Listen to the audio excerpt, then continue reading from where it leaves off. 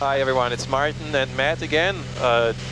Last time we gave you some insights into the Chicago TRACON. Today we have a similar tour lineup for you of the DuPage Tower. DuPage is one of the smaller but towered airports in a western suburb of Chicago.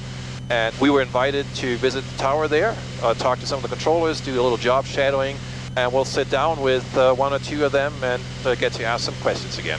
Come along.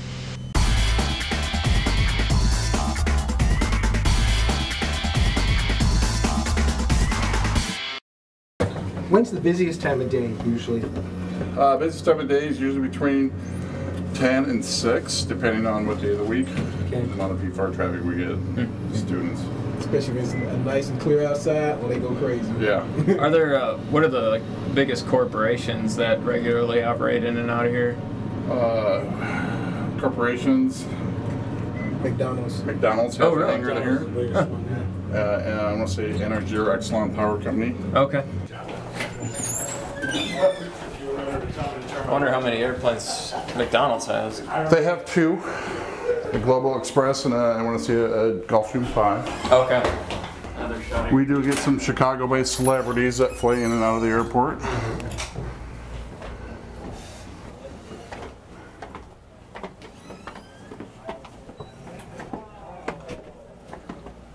Good afternoon. Most important thing, the coffee maker. Yeah, lots of coffees drinking on the shifts. So welcome to DuPage Air Traffic Control Tower. DuPage is, from what I heard, the 3rd busiest airport in Illinois. It's a GA reliever airport, and right now we are currently staffed with 4 controllers on board right now. At your far left is local control. Local control handles all the runways, landing and departing from the movement areas of the runways. Ground control here taxis aircraft in and out from the airport, non-movement areas and the hangars out to the runway in use. Then you have flight data clearance delivery, which handles all the clearances, flight planning, weather information. And then we have a controller in charge sitting over in the corner. If you pan around, DuPage Airport has 4 runways. We have the main runway here, which is 2 right or 2 left. It's about 7,500 feet long, 150 feet wide, and can accommodate pretty much every aircraft flying except for the heavies that are out there. That was our weather alert. And we have a parallel that can handle almost all the GA stuff and business jets that we have out there. And those are north-south runways. Over here we have an east-west runway that's mostly aligned like O'Hare. Most of your stuff's east-west, but we have one there. That's an original runway. Then up at the very north we have 1533, which is kind of a short GA runway. We average about 500 operations a day, whether it be IFR or VFR traffic. Our staffing complement of controllers calls for 15 certified controllers plus a few what we call developmental controllers. And it usually takes about a year to a year and a half for somebody to check out here and certify. Who would we have talked to this morning? Oh, that was, I think that was you training in the okay. yeah. Offered 2.8. Yeah. Yeah. Sorry about everything we did wrong. Sorry if I did it.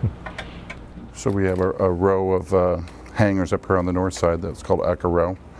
Illinois Aviation is one of our largest users at the airport. They fly, a lot of students fly out of there.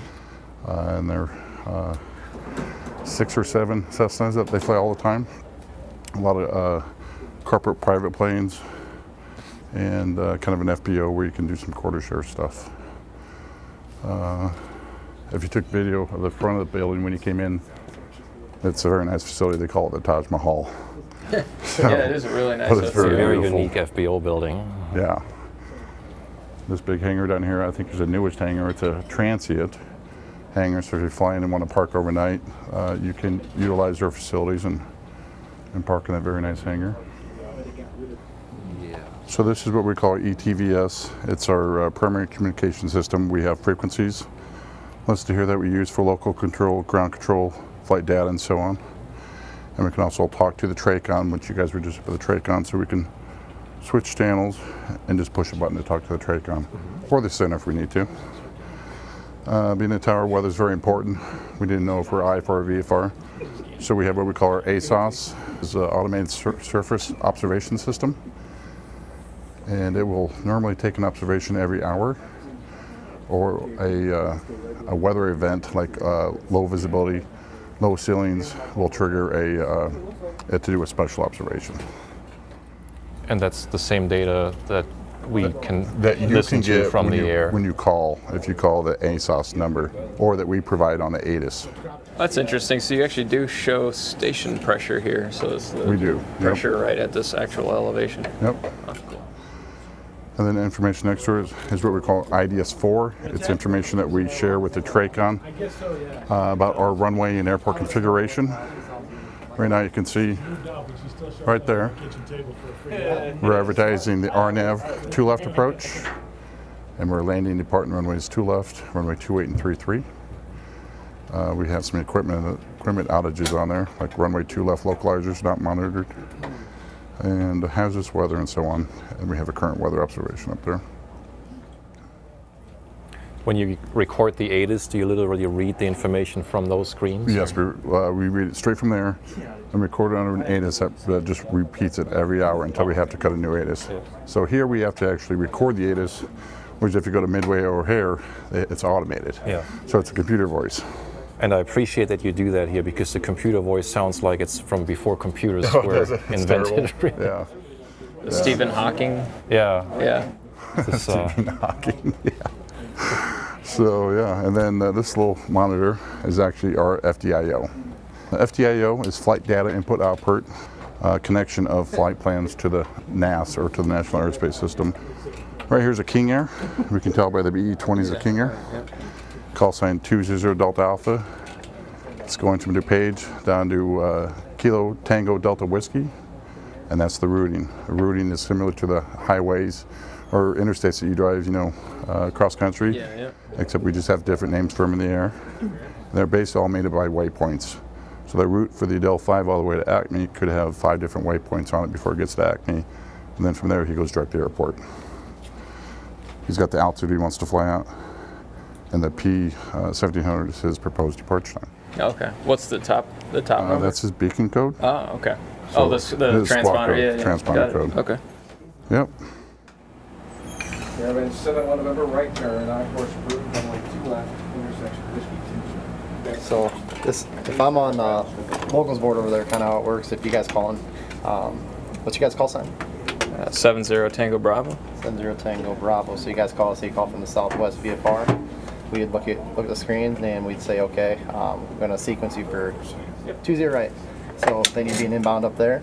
And if you have guys active in your pattern already, you'll have what's uniform? You'd have these guys in the pattern for 20 right already, and you just sequence him in as he comes in. If this guy's doing options, we note it there, and if he is on the go after the option, he goes back to the back of the line here. That's so cleared, not cleared, and this is how you sequence. And we have a lot of times we'll have two different lines for runways. We'll have 20 right here, 20 left here. Potentially, our crossing runway 10 or 28, you know, depending on what's going on. Same thing, like if let's say this guy calls up for taxi. I'm on ground control here. This guy calls up for taxi. 124 from elevation. He wants to go southbound, so I'll put him on locals board over here, and that's where he'll clear guys for takeoff from this point. okay. So it works out really slick, actually. One second. It's simple. Those 204 proceed via alpha.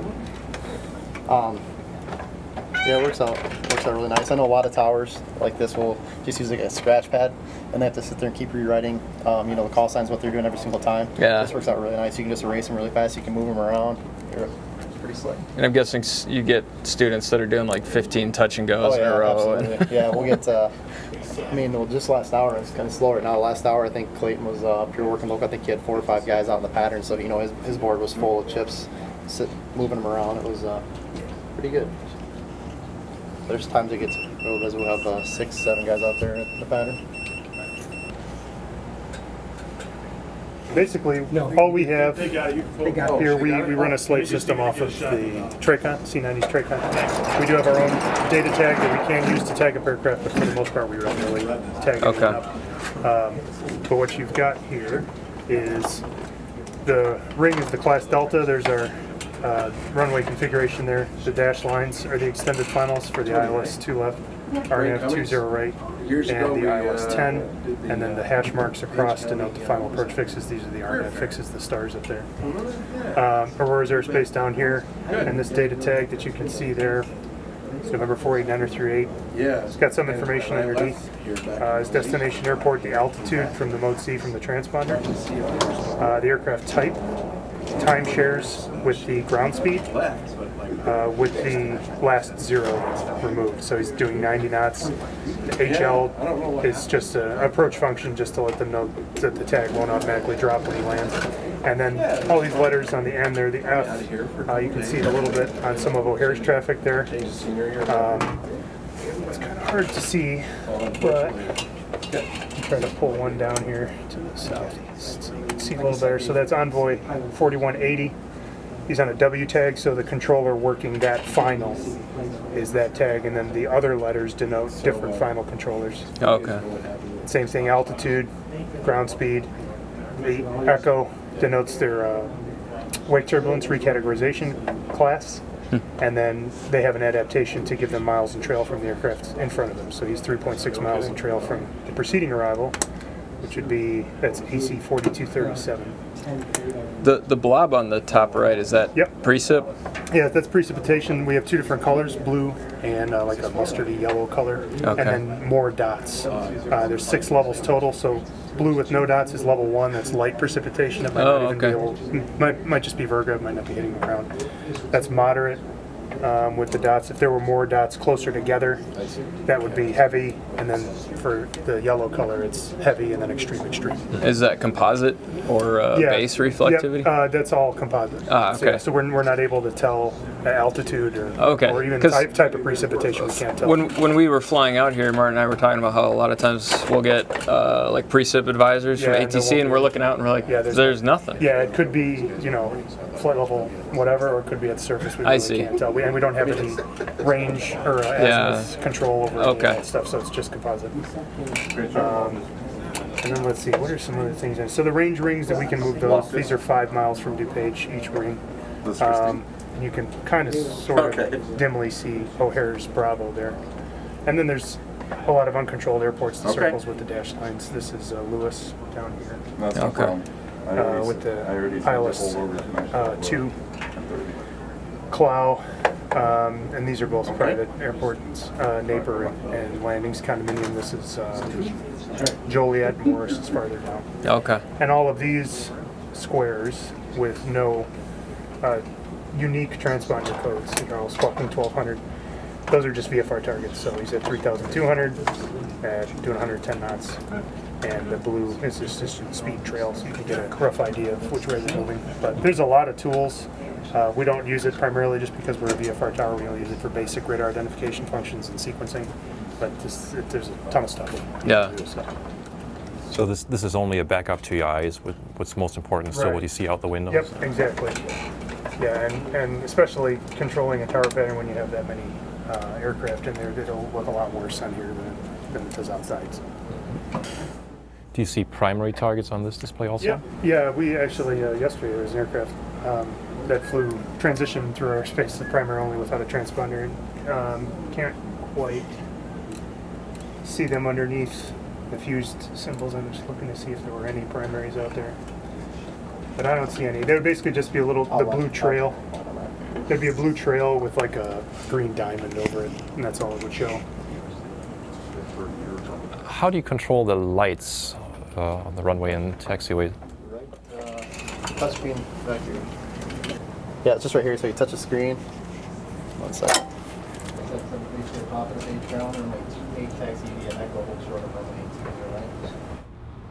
You can turn on the runways and individually, but we always have a preset page, so this is what we're on it now. So if it were to be were to turn them on now, I'll wait to hit it. This is night, and select the visibility, and then confirm. That's all we have to do, and it turns the beacon on and everything. We can shut runways off individually, so you can just leave 20 right lit up if that's what you want, but pretty simple. Yep. How about the status of equipment like the ILSs or other radio beacons? Is that controlled here, or is that done by the TRACON? Or? We get the sensors here. We can actually see right over there on that board over there, there's a red light lit up. That's actually because right now our 2 left glide slope is out of service, so there's a red light. Usually if everything's in working order, all those lights over there will be green. That's where we monitor both systems. Runway 10, so we got lead-in lights there. Mm-hmm.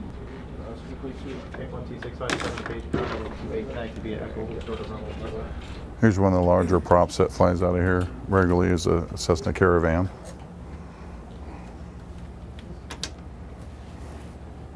Do you get a lot of cargo ops in here? Rarely, if we do. A lot of times they'll come in on like a DC-9 or a Caravan. A lot of that's handled on the North Field for cargo, or even here at the Flight Center. 325, not a problem. DuPage ground runway 33, taxi the Alpha Bravo. Hold short of the runway 28 approach. So 325, roger that. Contact power 120.9. Good pilots make for a fun day. No, I don't know. Slow days honestly can be boring. I think lately we've been pretty busy, so it's been fun most of the time. Just good steady traffic, nothing too crazy, but steady traffic makes for a nice one. Good weather, obviously. Yeah. Do you like when you have student pilots doing 15 touch-and-goes in a row, or does it get kind of old? No, I mean it doesn't really. I mean it gives us something to do. It makes it fun. Yeah. As long as they're listening well, and and if everybody has to start somewhere. As long as when they're messing up and make mistakes, if the instructor steps in and helps out, that helps us out when we're busy. So can you generally tell when a pilot is a student pilot, or do you prefer that they tell you that they're a student pilot? Either or. A lot of times we can tell, but a lot of times they will call up and tell us too, and we do appreciate it as well. Yeah. No, I mean we love student pilots. Really, just I mean we're training up here probably as much as they're training down there, so we're pretty understanding that way. But sometimes when you get super busy, we don't have time to repeat ourselves 3 or 4 times. That's the hard part, right? Yeah. So. Okay, Alex, I think we can head down. Okay. So we got your guys' next interview. He's going to be waiting in the conference room. Okay. Great. All right. Thanks. Thank you, everyone. Thank you. Thank you, sir.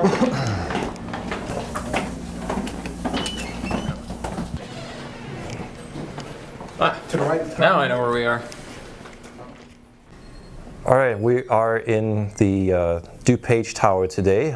We got invited by the FAA to take a look at the tower cap and also sit down with a couple of controllers that work here. We're here with Carlos and Bob. They both work here. Maybe we could start with a quick introduction. Well, like you said, my name is Carlos Stein. I've been at this tower for the past 7 months, I want to say 6 months.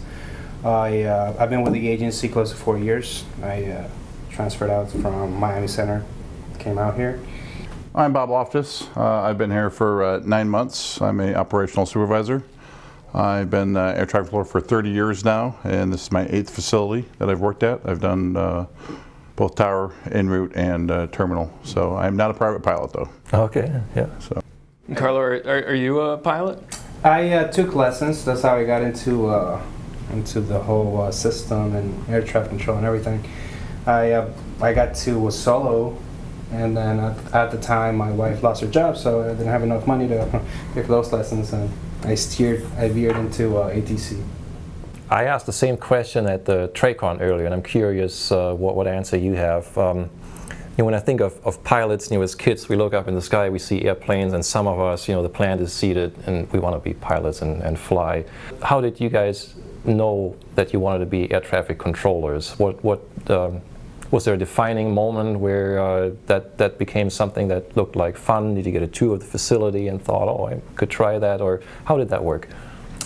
All right, in my case, well, my dad was a pilot. He did not work as a pilot. He had a multi-engine certification. I grew up around planes. My uncle, he owns a corporate little aviation company, and then so I grew up around planes my whole life. He took me out flying and everything.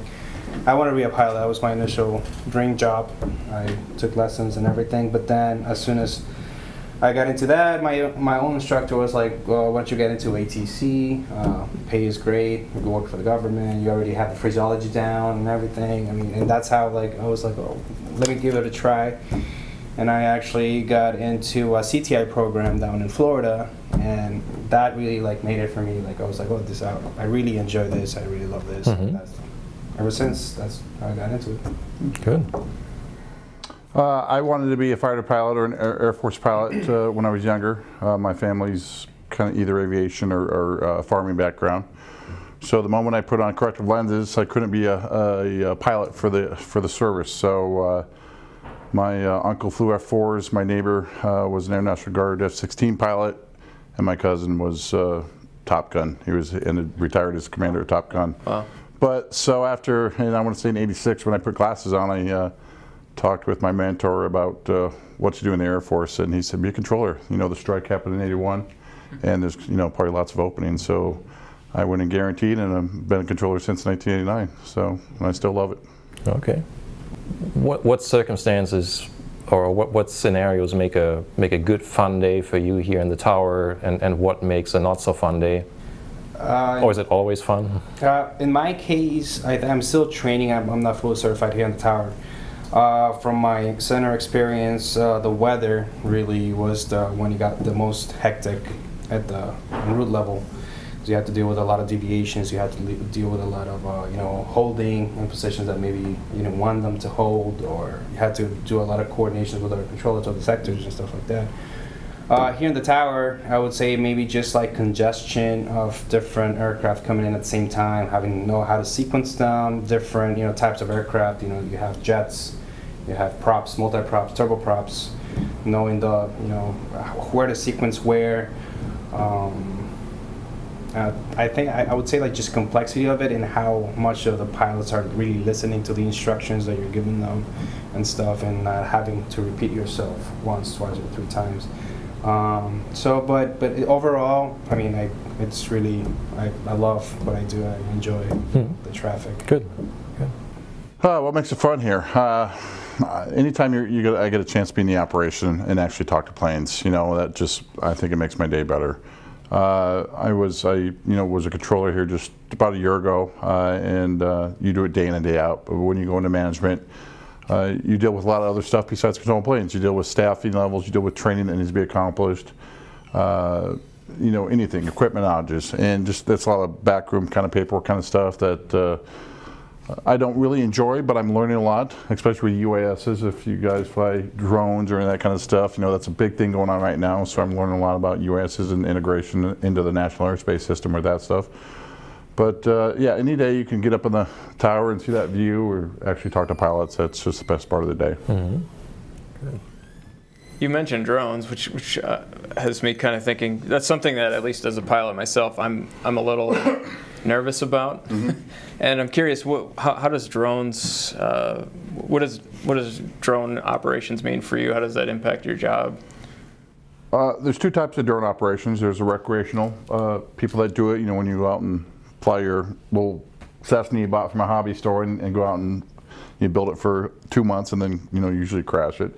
But then there's the Part 107 guys who are commercial drone operators now, and they're making a living operating their drones. So there are regulations and guidelines now for people who want to fly drones. If you've ever heard of Lance, Lance is a system website or a system developed by the FAA, I want to say, called Low Altitude Authorization Network, and basically it's a geo map, kind of like Google Earth, but it has all the controls, airspace on it, and if you're within a certain distance of an airport, it can tell you how high you can fly or if you can't fly.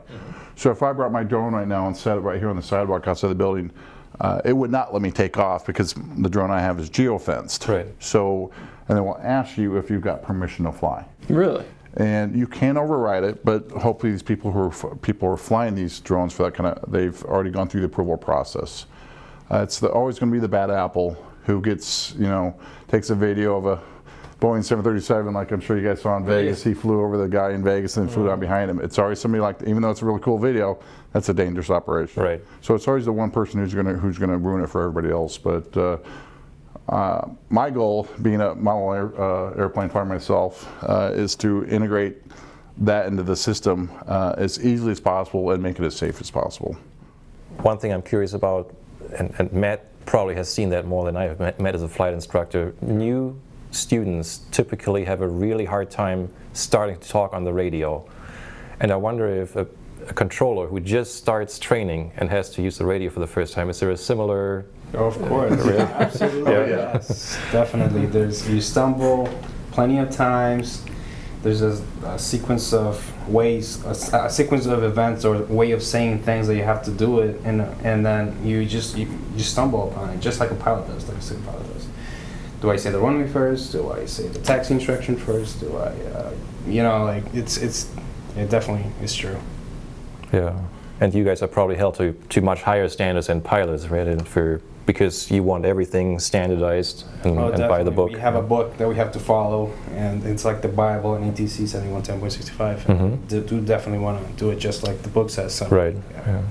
Yes, so the FAA has their 7110.65 that we want to standardize phraseology across the whole National Airspace System.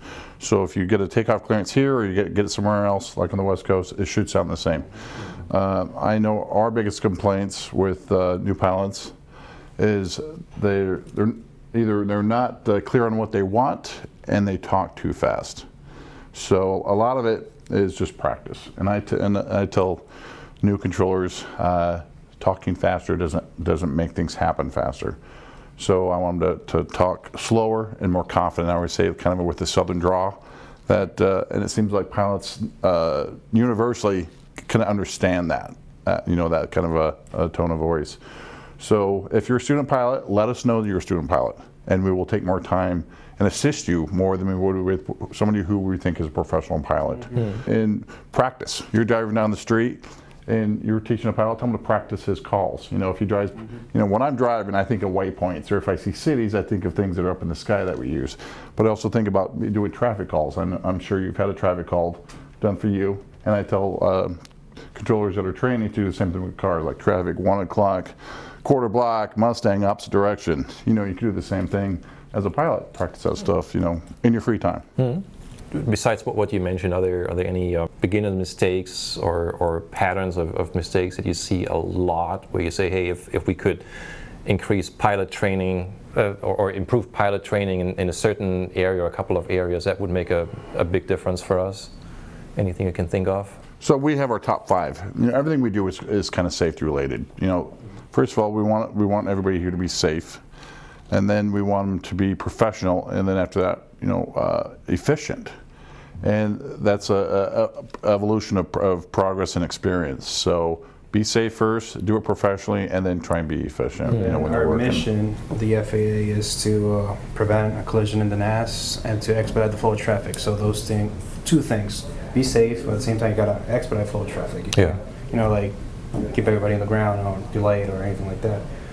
And I think as a tower terminal controller, I think it's just as a student pilot, I think it's just to keep everything standard more than anything, and the pattern and stuff, because we have different flight schools on the ground, and they'll do maybe different types of pattern work. So a couple of them to just fly maybe 1.5 miles upwind, mile maybe like on the crosswind. Different type. If everybody keeps it standard, as a controller, it's easier to manage the pattern.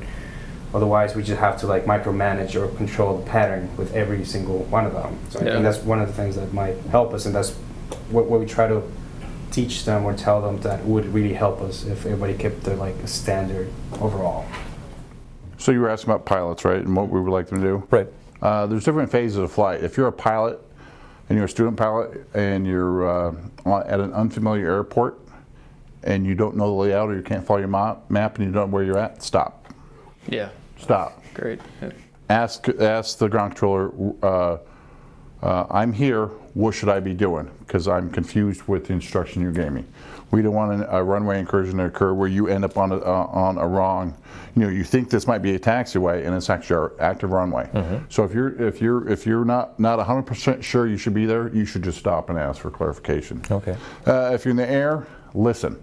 If you're trying to get a hold of tower approach control, even the center, and just listen so you don't block somebody when they're calling. Because a lot of people just key up, and if you ever heard somebody else on the freak at the same time, you hear this, static. So listen before you talk, and then also before you talk, know what you're going to say. Okay. That will just make things so much easier for everybody. Definitely. It's probably not just true for aviation. No, it's not. Something else I'm curious about, and that's from having visited the tower in Cedar Rapids, where we're based a few times. There, typically the approach controller is also in the tower cab, so everyone sees what is going on at all times. Here, it's different. It's called a tray cab. Yeah. That's what it's called. Yeah. So here the TRACON is far away, and that probably requires a more formal interaction with them. And I'm curious, when you give somebody a takeoff clearance, is there a departure corridor that's always yours, or do you have to ask for permission to launch somebody, or how does that go? So we're a VFR tower, and all of our rules are via VFR. We do some IFR separation at the TRACON, which approach like you talk about at Cedar Rapids, but our TRACON's Chicago approach up in Elgin. And so they allow us to maintain visual separation on some IFR between arrivals and departures, or even two IFR arrivals, say one coming from the north and south. If we say we have both in sight, then we can work them both. Whereas if it's not in sight, then the TRACON has to keep one until the first one lands, and then we can work the other one. Okay. So we can kind of expedite that using our rules, because we have our rules that we need to apply, and they have their rules. VFR separation is a lot less, I want to say, restrictive, because you were up at the TRACON and you saw they needed to do 3 mile standard separation or 1,000 feet. Whereas here, we just need to see blue between, and we need to see that they're not going to hit. So we can get a lot more done here as far as moving traffic in and out. Now, our VFR guys, when they depart, they know about Chicago, they know about Class Bravo. So they all tend to go to the west, north, or south. Very few of them go east. And if they do, you can't fly in Class Bravo airspace without clearance. And a lot of pilots just don't want to deal with that. So. And then, we will give them traffic advisories, because our priorities are the runways out. We are separating stuff on the runway, and then it moves out. And if you depart here VFR, say you go to Aurora, we will issue traffic if there's traffic in the way, but primarily we're separating aircraft on the runway, and then that's kind of an additional duty that you will issue traffic advisories further out away from the airport. So as a VFR pilot, your responsibility is to see and be seen, and we can do the same thing here. If I understood you correctly, you can only, unless you see them visually, you can only handle one IFR operation at a time. Did I understand that right? Yes. So we could do, if we have an arrival at a certain runway we're departing, we could do an IFR departure, but we can't do 2 IFR arrivals at the same time. Oh, wow. Now, we can do 2 IFR departures as long as we had degrees divergence off after takeoff. So if they're divergent by more than 15 degrees, we can launch one.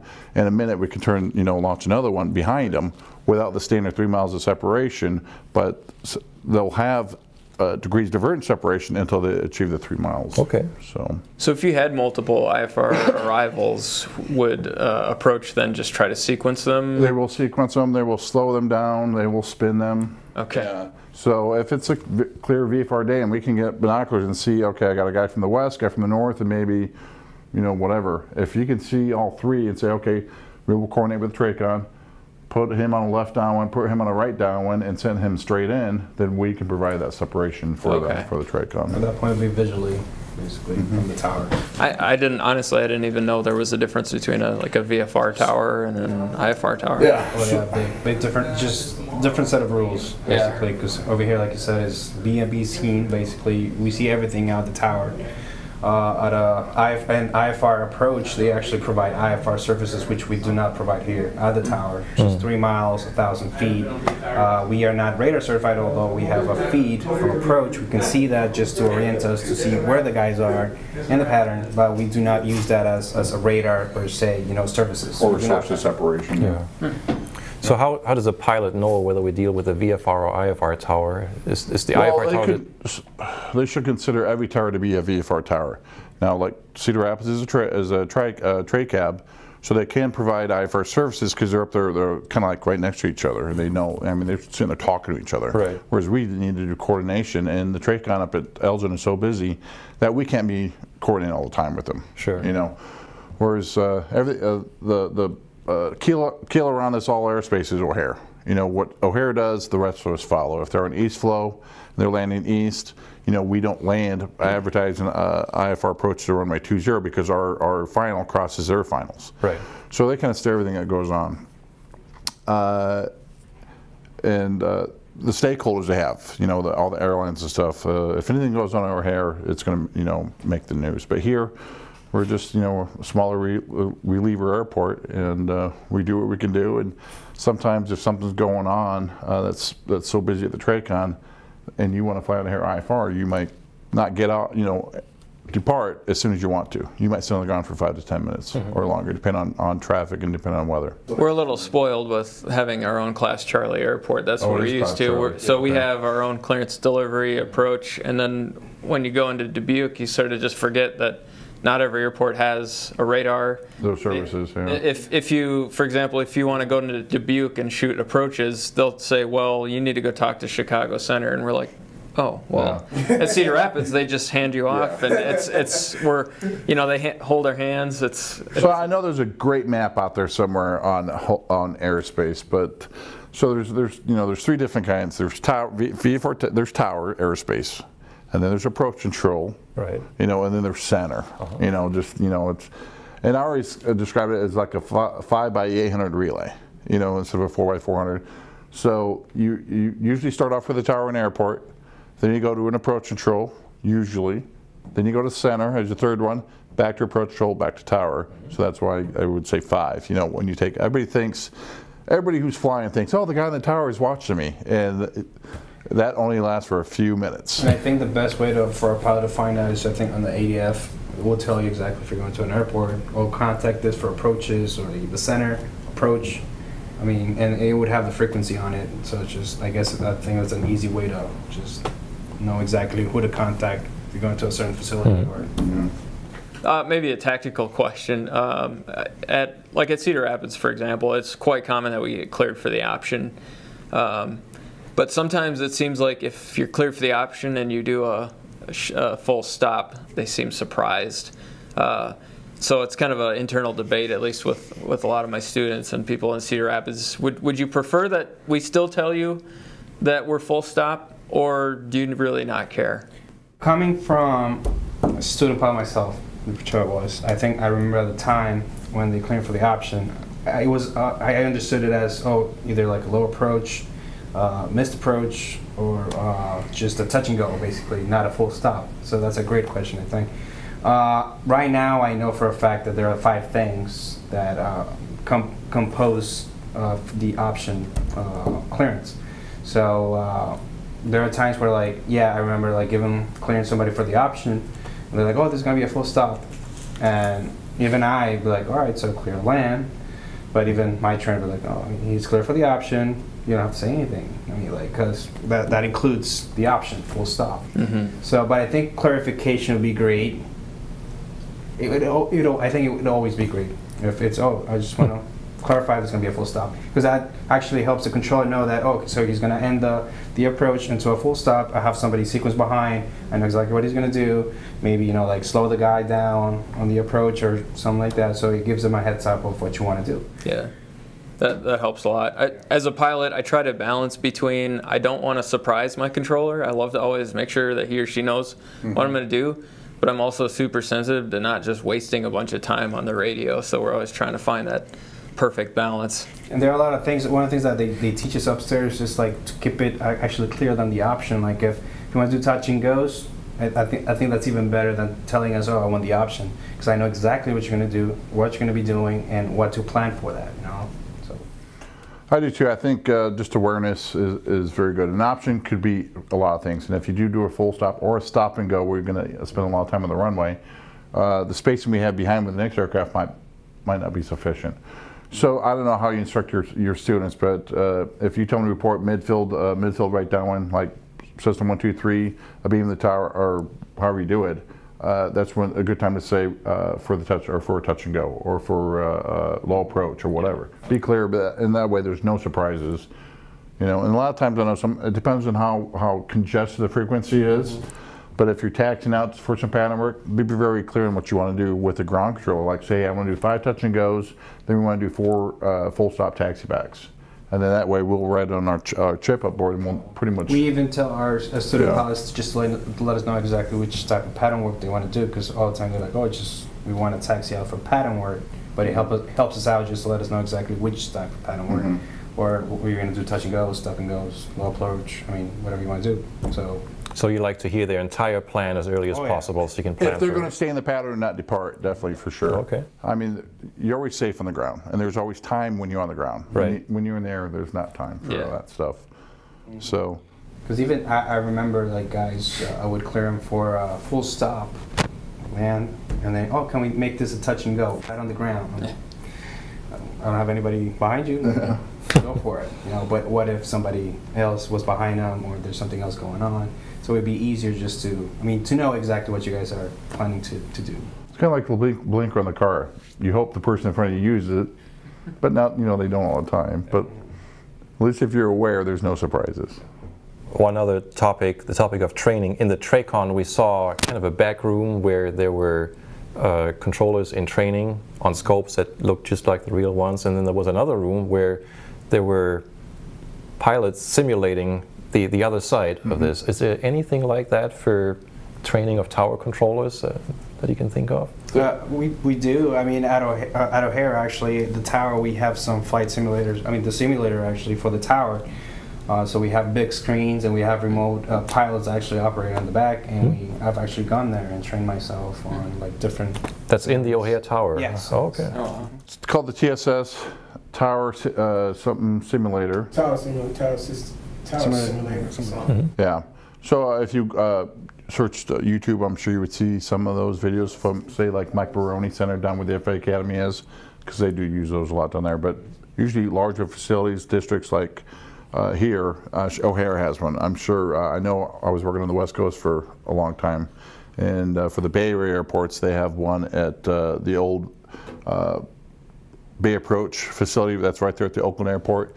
So all the little airports in the Bay Area, like San Francisco, San Jose, Hayward, Concord, Livermore, you can all go there when they first start training to kind of get accustomed to the airport they're going to work at. Right. Anything else that we haven't talked about that you'd like to share with the world, or any questions that you have for pilots, and anything that we might be able to answer for you? As far as a pilot, don't be afraid of ATC. We might come off as the big bad person on the other end of that radio, and I know there's probably a lot that sound pretty grumpy, but we're all pretty good people, and we're here to help. So just be clear on the radios, ask or tell us what you need or what you're looking for, and we will try, to accommodate your request. Yeah, definitely. I just have to say I love this job. I absolutely love it. I can't believe that I do this for a living. So I encourage any pilots that would like to look into going into ATC to actually do it, honestly. That's good. And then also NACA. So our controllers are part of the National Air Traffic Controllers Association Union. And they do a great job of collaborating with the FA and FA management in regards to safety and just all the stuff we do as an entire workforce. So I want to give them a plug. Yeah. As far as safety of flight, weather is one of our top 5, and we don't want to put you into weather that's going to impact your flight. And so when you guys are flying, and if you do have PIREPs, whether it be good or bad, we want to know. We want to know if it's smooth air, we want to know if it's turbulent, you name it. Because if you tell us, 7819, Alex, 7819. If you guys tell us, then we will tell everybody else, or we'll put it out there. It'll be on any PIREPs for turbulence or that stuff will show up on SkyVector or on ACARs or your glass cockpits, those things come up. Yeah. So more information about weather and flight conditions is better. There's absolutely nothing more accurate than a PIREP. if you think about it, honestly. You're there, you're experiencing it, and you're passing it along to your fellow pilots, basically. So. And you want those PIREPs just at all times, or is it just when conditions are different than what was expected? Yeah, like if you did your pre-weather briefing and you're going for a flight that says possible convective activity or turbulence in the area, and you prepare for turbulence and there's no turbulence, you can tell ATC, hey, there's no turbulence here. But if there is and it wasn't forecasted and you're encountering, icing or anything, let us know. Yeah, let us know. Anything else you want to ask, man? No, I think I'm good. All right. I'm hungry. Yeah. Carlos, nice talking with you. Thank you. Nice Bob, meeting you. Martin, nice talking with you. Matt, Thank you nice for being here. taking the time. Nice being here. And thank you for keeping us safe on the field. Definitely that. Like I said, I love my job, so I love what I do, and I'm giving you, the best service I can. Hi everyone, it's Martin with Yeah, the confusion, or the people with the flashlights. I've done that. I did that once, but yeah, those aren't air traffic controllers. Those are aircraft marshalers. Yeah. What was the question again?